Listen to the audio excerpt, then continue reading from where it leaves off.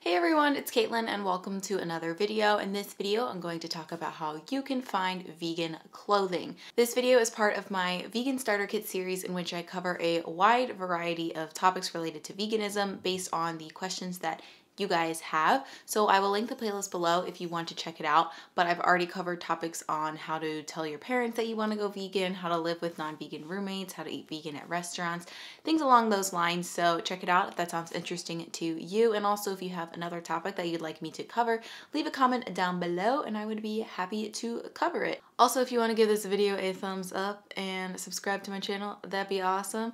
But now let's get on to the actual content. So as many people like to say, veganism isn't just a diet, it is also a lifestyle, which means that it encompasses more than just food, which in this case means clothing. And even if you're not vegan, I think it is really important to learn about where your clothes come from and what they are made of, especially because the fur and down and leather industries are incredibly cruel and unjust. I don't claim to be a total expert, but I will leave a few resources down below if you want to learn information about it, and I highly encourage you to do so. To be honest, it's really not that hard to find vegan clothing. I would bet that the majority of your closet is already vegan. However, there are a few things that you do want to look out for. The first is leather, and leather and suede are both quite obviously not vegan as they are literally dried animal skin. Nowadays though, it is honestly so easy to find faux leather alternatives that look just as realistic as leather, and for the most part, they're often more affordable too. Stores like Walmart and Target usually have a ton of vegan faux leather options because they're less expensive stores and leather is generally more expensive anyways. I know Target in particular has a ton of different vegan belts and wallets and bags and shoes and even jackets depending on the season. All you have to do is check the label and it will say it is made from man-made materials, which means it's not made from animal skin, aka leather, but it's probably just made from plastic or some other synthetic conglomeration. If you have a larger budget, Free People actually has an entire vegan shop on their website where they feature vegan-friendly alternatives to leather and suede and fur, and they even have a vegan beauty product section. And I've heard from several friends that their options are usually pretty high quality and they last them a while. And then last but not least, there are a lot of smaller companies that produce ethically made vegan faux leather products. I think that if you have the means to support these companies, I would totally encourage it because it's always great to support smaller businesses and also businesses that are 100% vegan. Honestly, there are so many options, but I'm just going to show you guys the ones that I use the most in my everyday life. For bags in particular, this is my go-to bag. I'm probably gonna pronounce the name wrong. Marama? I'll link it down below. But I love it. I think it's like really stylish and it has a lot of pockets, which is good for me because I got a lot of stuff. And then in my everyday, I have this vegan faux leather wallet from Canopy Verde. It's gold, so it obviously doesn't look like real leather, but they have a lot of other vegan options, and they also have some canvas bags if you're not looking into a faux leather option. And then for shoes, if you're looking for high quality leather shoes, I would really recommend the company Tastemaker Supply. I have these little fall booties and they are made from faux leather. My friend Frey actually runs the company. They have a lot of cute styles for both girls and guys, so they are a little bit pricier, but I would totally suggest that you check them out. Honestly, I'm not a big shoe person. I don't have too much, but I really like these Native shoes. It's an all vegan shoe company as well. I just have these sneakers, but I think they have like slip-ups and other styles. And then I also really like Tom's. They have sneakers as well as flats. They have a whole vegan section on their website. And then if you're more of a Converse / Vans kind of person, I would recommend this company called Vamvas. They are completely vegan. You can change out the laces. They come in different colors, and for every pair you buy, they plant a tree. So that's pretty cool. Also, as a side note, all of the Brooks brand running shoes are vegan. I use those and I think they're really comfortable. I have high arches and they provide me with very good support. And then the second biggest issue when it comes to vegan clothing would be fur and down. And honestly, if you live in a tropical area, you may not even ever experience this issue because you don't need something to keep you warm. But I think most of us acknowledge, even non-vegans, that the fur industry itself, like fox and minks and all that stuff, is really cruel, and a lot of fashion brands have actually made commitments to stop using fur, which is awesome. But I think a lot of us don't realize that there are still fur and animal products that are woven through a lot of sweaters and winter jackets. Most people realize that products like wool and cashmere aren't vegan as they come from sheep or llamas and goats. But another thing you may not realize is a material called Angora, which is actually made from rabbit fur, a specific type of rabbit. To be honest, I'd say most of the products that include wool or Angora or cashmere are on the pricier side. So if you're on a budget, most of the time, the cheaper stuff isn't going to have it anyways. But I would check to be sure, because I used to shop at Forever 21 and I realized that actually a lot of their sweaters had Angora in it, which is rabbit fur. And then once I realized that, I stopped buying them. I don't really shop there anymore, but just a heads up if you do shop there. So usually when I purchase sweaters, I will stick to a cotton or an acrylic blend. And the good thing about all clothing is that it has to have a tag listing the materials that it's made from. It's usually on like the lower inside portion of your shirt, so you can just check to see if it has an animal product in it.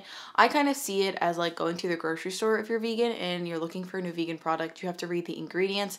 It's just like reading the ingredients of your clothing. I will say one of the hard things to find vegan is a winter coat, as a lot of them have wool or down fur lining in them. However, I know there is a brand called Woolly and they make really warm vegan winter coats. And also I believe Patagonia just came out with a warm down-free alternative to some of their jackets that is vegan. Honestly, it is hard to find a vegan jacket and you do have to do a little bit of digging and some looking, but I still think it's possible to find in a regular department store like Kohl's or JCPenney. Like I said, you're just going to have to be a little bit more diligent. And then one final note for clothing, silk is not vegan either, in case you didn't know. I feel like most of us don't purchase silk because it is very expensive, but it's made from the cocoons of worms and some of them die in the process of making the silk, so that's why it's not vegan. So those are all of the essentially non-vegan clothing items, but then we get into the issue of sustainability, because a lot of the cheaper clothing items, or even some of the more expensive ones, are produced through fast fashion and slave labor conditions, which in and of itself is not ethical. So if you do want to learn more about these industries, I suggest you check out the documentary called The True Cost on Netflix, or my fellow YouTuber friend Kristen Leo has an awesome channel where she talks about ethical and sustainable fashion, and she's vegan as well, so I will link both of those sources down below for you. But on that note, there are a ton of smaller labels and brands that produce mostly vegan or 100% vegan, ethically made and organic clothing products. I would say the one downside to this is that they do tend to be more expensive, but this does make sense because one, they're using higher quality materials that are more expensive, and two, they're actually paying the people who make your clothes a fair living wage so they can support themselves. Like I said, there are a ton of them and I will try to list several down below. If I miss one that you have that's a favorite, just leave a comment. Off the top of my head, some of the ones I can think of are Groceries Apparel, Reformation, Packed Organic, Miyakota, Everlane, and Tentree is really cool too because they plant trees every time you buy something. Personally, I do prefer to support these companies and I would much rather buy a small amount of higher quality, ethically made clothing that I know will last me a while than to purchase cheap clothing that's only going to last a few seasons that was made in unfair conditions for the people making the clothing. I do think that's a personal decision, and honestly, at the end of the day, a vegan lifestyle is, again, about minimizing animal suffering as much as you can based on your circumstances. So if you truly can only afford clothes from like Walmart and Forever 21, I don't necessarily think that that is the end of the world. However, I will say a great way to both save money and reduce your waste is to purchase clothing secondhand. You can go to thrift stores such as Goodwill or Salvation Army or Value Village or whatever local thrift store you have near you. Also, you can look at consignment shops, which are generally more expensive, but you have to do less digging because the items are generally more in season and stylish. Some examples of those would be Plato's Closet and Buffalo Exchange, but I think that's more of a local thing. I would just Google consignment shop near me and you'll get something for the most part, I'm pretty sure. And then another thing that's great nowadays is because of technology, we now have apps on our phones where we can shop and sell our own secondhand clothing. and not even have to leave our bed. So there are apps like Poshmark or ThredUp or Depop where anyone can sell any piece of clothing. I actually do have my own Poshmark site, so I will link that below. Shameless self-promo. There is one small issue that sometimes does pop up with the thought of purchasing secondhand, which is should vegans be purchasing leather or, for example, a sweater that has wool in it as a secondhand product, because technically it's not vegan, though I personally do think that this is vegan, because when you purchase a leather jacket or a shoe or a belt or a sweater secondhand, you're not directly supporting that industry, and you're not directly supporting the demand for leather coats, because it was something that someone else had and then it just gave it away and now you have it. I will say it is a personal decision, because on the other hand, by wearing these products, you are sort of supporting them inadvertently. But like I said, I think everyone has their own limit. Like, for example, I honestly have personally purchased sweaters secondhand that did have wool in them, and I have purchased a few belts. I don't think I've purchased any shoes, and I probably wouldn't purchase a purse or like a prominent non-vegan coat company such as Canada Goose. They're really known for their cruel like tactics in getting down and fur for their jackets. So I personally wouldn't support those, but like I said, I do think it's a personal decision. So you do you. I'm not going to tell you what to do. Okay, so that is my quick synopsis of how to find vegan clothing. But now I want to feature some of my favorite explicitly vegan clothing brands, because as you've probably seen, there are a lot of vegan clothing companies out there, and I just want to share a few of my personal favorites. And I think that wearing a vegan related t-shirt is a great way to spread the message in kind of a in-your-face and abrasive way. It's a great conversation starter, and you don't even have to have a conversation for someone to read your shirt and maybe learn about veganism, or they'll look into it more or something like that. And oftentimes, a lot of them are really freaking cute. I'm gonna adjust my position because my feet fell asleep the way I was sitting. But yeah, now let's move on. I actually filmed a video a few years ago, I think, of my favorite vegan clothing brands, and they pretty much stayed the same. My all-time favorite is still In the Soul Shine. It's an Australian based company. Actually, I think they're based in Bali now, but it's by my friend Tan. I actually got to meet her at a vegan festival once. She is so sweet. All their clothing is ethically made, and I think it's very much aligned with my style because I like a lot of neutral colors.